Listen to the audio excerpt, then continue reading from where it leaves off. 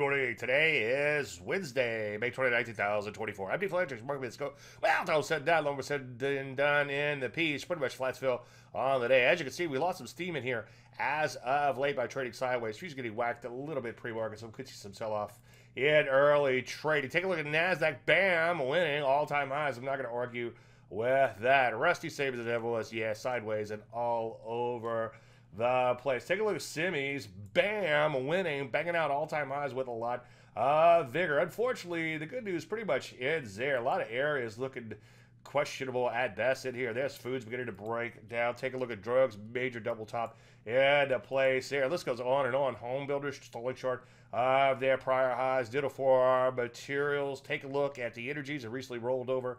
And here, financials bumping up against their old highs, beginning to roll over. Take a look at health services, beginning to break down a bit, and software not looking so hot. So what do we do? Well, in light of this lack of breath, I would pick my spots carefully. You might just want to sit in your hands and let things shake out a bit. Any questions? Dave at DaveLandry.com. I'm Dave Landry. You start a market minute.